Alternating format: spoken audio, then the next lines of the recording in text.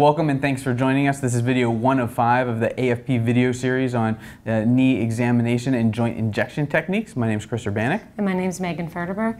We are two physicians who work at ECU, and we're family medicine trained and also trained in sports medicine. Today we're going to review a mnemonic that we use whenever we are evaluating a patient who has a knee complaint. That mnemonic is IPASS, which stands for inspection, palpation, active passive range of motion, strength, and special tests. All right, now we're going to transition right into inspection and palpation.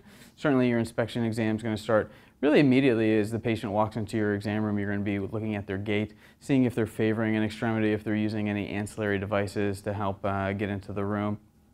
As far as their musculoskeletal exam, you're going to look to see if there's any atrophy of the muscle. If there's an effusion, you can look for obliteration of the medial sulcus. Is the patella sitting high or low towards the medial aspect or to the lateral aspect? Certainly asymmetry side to side is going to be useful in your exam.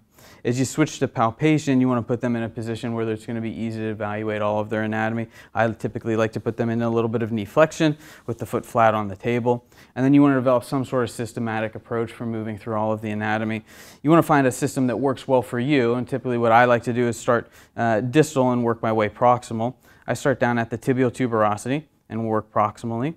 I come up into the patellar tendon, up to the inferior pole of the patella, and then I start to come back laterally. So as I come across the lateral joint line, I come into the LCL, and you can come then distally again to its insertion on the fibular head. Come back to the joint line, and I work laterally again across the joint. As I get posteriorly, I'm coming into the biceps tendon, and then continuing posteriorly across the joint line into the popliteal fossa. You can come a little bit more proximally into the lateral femoral condyle, and proximally still across the IT band. Coming back to the anterior aspect of the knee and the patellar tendon on the joint line, as I go medially onto the medial aspect of the joint. The more distal aspect is going to be your pes anserinus bursa, and proximal to that is going to be the tendon complex, as well as your MCL distal attachment. That can be followed proximally to the medial femoral condyle and its proximal attachment.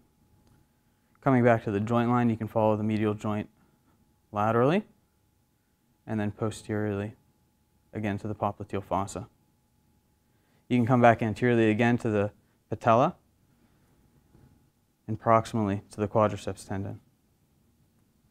Here again, you can appreciate the mass of the quadricep muscles and appreciate any atrophy here as well. And that concludes inspection and palpation of the knee.